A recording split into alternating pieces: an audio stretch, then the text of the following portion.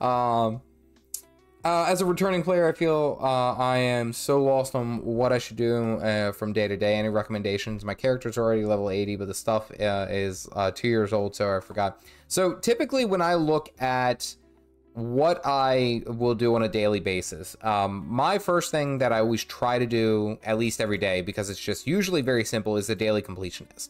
And the reason being is that it gives you a couple spirit shards and gives you 2 gold. So if at nothing else, you'll get 2 gold, and over time you can progress and do that.